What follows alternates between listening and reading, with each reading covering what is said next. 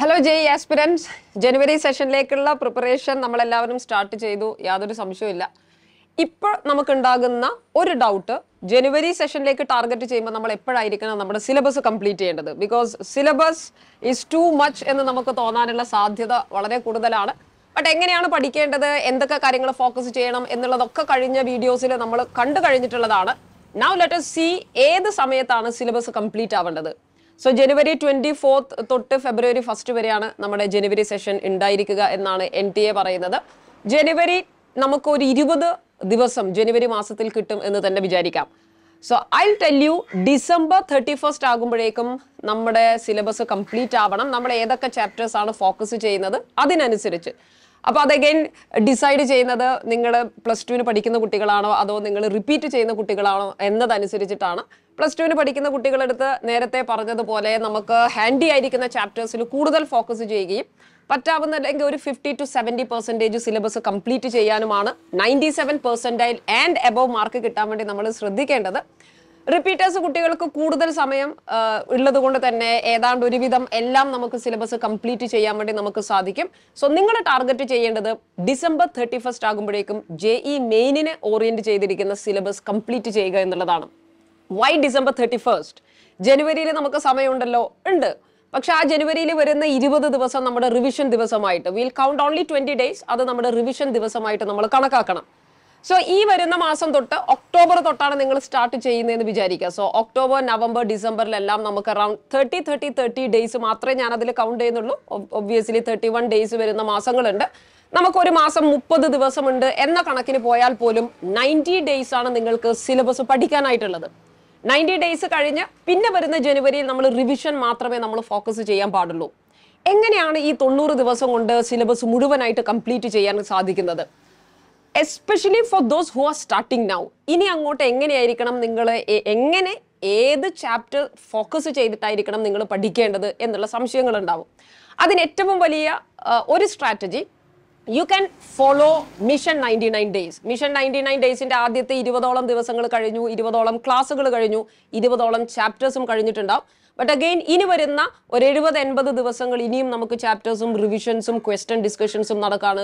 U blindly follow the mission 99 days so that ആ ചാപ്റ്റേഴ്സിലുള്ള ഏറ്റവും പ്രധാനപ്പെട്ട കാര്യങ്ങളും ഏതൊക്കെ ഭാഗങ്ങളിൽ നിന്നാണ് ചോദ്യങ്ങൾ ഉണ്ടാവുന്നത് ആ ക്വസ്റ്റ്യൻസ് പ്രാക്ടീസ് ചെയ്താൽ ഡിസംബർ 31 ആകുമ്പോഴേക്ക് you will be confident enough to write your JEE examination.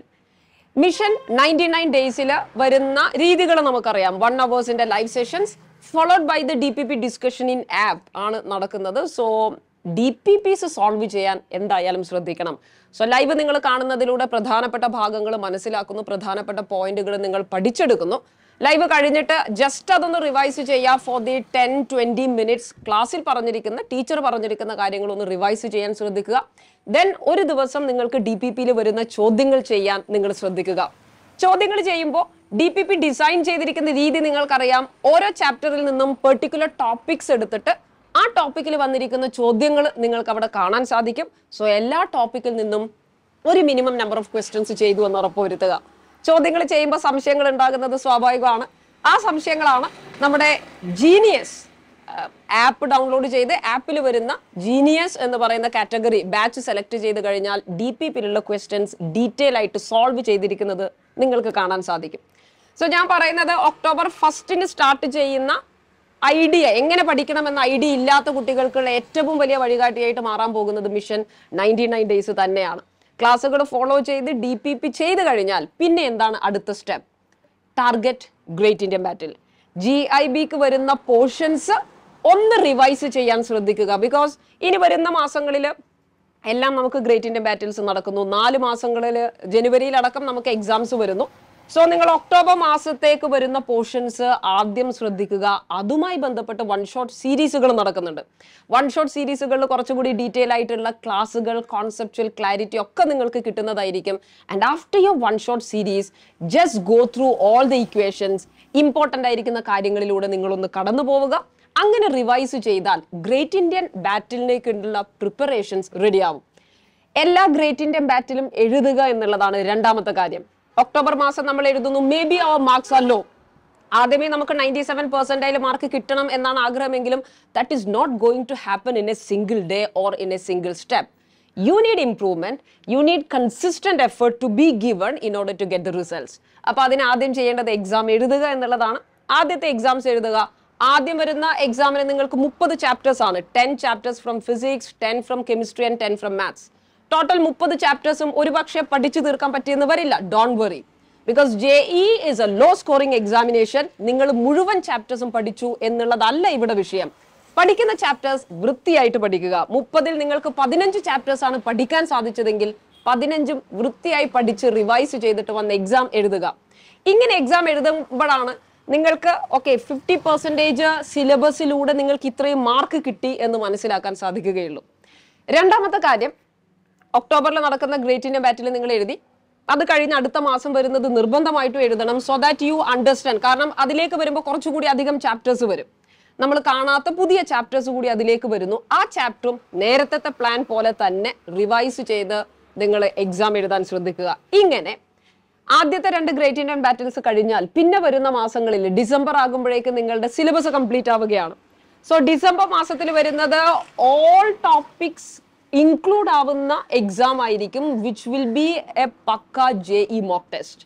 നിങ്ങൾ എഴുതാൻ പോകുന്ന JEEക്ക് സിമിലർ ആയിരിക്കുന്ന മോക്ക് ടെസ്റ്റ് ആണ് നിങ്ങൾ എഴുതുന്നത്. അപ്പൊ എല്ലാ സിലബസും 100% സിലബസിൽ നിന്നുള്ള ചോദ്യങ്ങൾ അതിലുണ്ടാകും. അഗൈൻ അതിൽ മുഴുവനും നമുക്ക് അറിഞ്ഞാലും ഇല്ലെങ്കിലും you should write the exam. ജനുവരിയിൽ നടക്കുന്ന എക്സാം JEEയുടെ ഗ്രേറ്റ് ഇന്ത്യൻ ബാറ്റിൽ എഴുതുന്നത് നിങ്ങളുടെ ഫൈനൽ എക്സാമിന്റെ 1 or 2 വീക്സ് ബിഫോർ ആണ്. ജനുവരി മുഴുവനായിട്ട് നമ്മൾ മാറ്റിവെക്കുന്നത് റിവിഷന് വേണ്ടിയാണ്. സോ കൂടുതലായിട്ട് റിവൈസ് ചെയ്യുക. കൂടുതൽ ക്വസ്റ്റ്യൻസ് ചെയ്യുന്നതിലൂടെ നമുക്ക് നന്നായിട്ട് പെർഫോം ചെയ്യാൻ സാധിക്കും. സോ ആദ്യം തുടങ്ങുന്ന സമയത്ത് ഒരു ചെറിയ ട്രബിൾ ഉണ്ടാവും, especially while doing problems. Maximum previous year ക്വസ്റ്റ്യൻസിലൂടെ കടന്നു പോകണം എന്നുള്ള ലക്ഷ്യത്തോടെയാണ് നമ്മൾ എല്ലാ ദിവസവും നിങ്ങൾക്ക് DPPs അവൈലബിൾ ആക്കി തരുന്നത്. സോ ആ ചോദ്യങ്ങൾ നിങ്ങൾ നിർബന്ധമായിട്ടും ചെയ്യുക. സോ ദാറ്റ് ജനുവരിയിലേക്ക് ഈ 4 മാസം നിങ്ങൾ ഇതുപോലെ വർക്ക് ചെയ്ത് കഴിഞ്ഞാൽ ജനുവരി സെഷനിലേക്ക് റിവിഷൻ ആകുമ്പോഴേക്ക് നിങ്ങൾ വളരെ കോൺഫിഡൻ്റ് ആയി നിങ്ങൾക്ക് എക്സാം എഴുതാൻ തോന്നിക്കുന്ന രീതിയിലേക്കുള്ള ഇംപ്രൂവ്മെന്റും മാറ്റങ്ങളും നമുക്ക് ഉണ്ടായിട്ടുണ്ടാവും. ഓരോ എക്സാമും കഴിയുന്നതോടുകൂടിയുള്ള മാറ്റങ്ങൾ നമ്മൾ തിരിച്ചറിയണം. ബിക്കോസ് എക്സാം കഴിഞ്ഞാൽ ഡിസ്കഷൻസ് ഉണ്ടാവും. ഡിസ്കഷൻസ് ലൈവായിട്ട് നിങ്ങൾ അറ്റൻഡ് ചെയ്യുക. നമുക്ക് പറ്റിയിരിക്കുന്ന തെറ്റുകൾ ചിലപ്പോൾ കൊച്ചു കൊച്ചു മിസ്റ്റേക്സ് ആയിരിക്കും. മേ ബി നമ്മൾ ഒരു ഇക്വേഷൻ എടുത്തതിലുള്ള തെറ്റാവാം, ഇക്വേഷനിൽ അപ്ലൈ ചെയ്തപ്പോൾ യൂണിറ്റിൽ വരുന്ന തെറ്റുകളാകാം, മേ ബി കാൽക്കുലേഷൻ എറേഴ്സ് ആകാം. സോ എന്താണ് എനിക്ക് തെറ്റിയത് എന്ന് തിരിച്ചറിയുന്നതാണ് ഏറ്റവും വലിയ വിജയം. എന്ത് കാര്യങ്ങൾ എനിക്ക് അറിയില്ല, എവിടെ എനിക്ക് തെറ്റിയെന്ന് നമ്മൾ ഐഡന്റിഫൈ ചെയ്യുകയും ഓരോ എക്സാംസ് കഴിയുമ്പോൾ ആ ഭാഗങ്ങൾ റെക്ടിഫൈ ചെയ്യാനും ശ്രമിക്കുക. ഇങ്ങനെ കണ്ടിന്യൂസ് ആയിട്ട് നമ്മൾ എഫേർട്ട് എടുത്തു കഴിഞ്ഞാൽ നേരത്തെ പറഞ്ഞതുപോലെ 97% 99% ജനുവരിയിലുള്ള ഫസ്റ്റ് സെഷനിൽ നമുക്ക് എന്തായാലും കിട്ടും. So we have no time to waste. അതാണ് ആദ്യം മനസ്സിലാക്കാനുള്ളത്. മറ്റ് എന്റർടൈൻമെന്റ്സ് നമ്മൾ നിലവിൽ മാറ്റിവെക്കുക. നമുക്ക് ഷോർട്ട് ടേം ഗോൾസ് ഉണ്ട്. ഓരോ ഗ്രേറ്റ് ഇന്ത്യൻ ബാറ്റിലും ആയിരിക്കണം നമ്മുടെ ഗോൾ ആവേണ്ടത്. അതിനനുസരിച്ചിട്ടായിരിക്കണം നമ്മൾ റിവൈസ് ചെയ്യേണ്ടത്. സോ എല്ലാവരും നന്നായിട്ട് പഠിക്കുക. ജനുവരി സെഷനിലേക്ക് ആത്മാർത്ഥമായിട്ട് നിങ്ങൾ ശ്രമിക്കുക. ആൻഡ് ഡെഫിനറ്റ്ലി നമ്മൾ ജനുവരിയിലുള്ള സെഷൻ തന്നെ ക്രാക്ക് ചെയ്യുന്നതാണ്. Thank you everyone. ബൈ.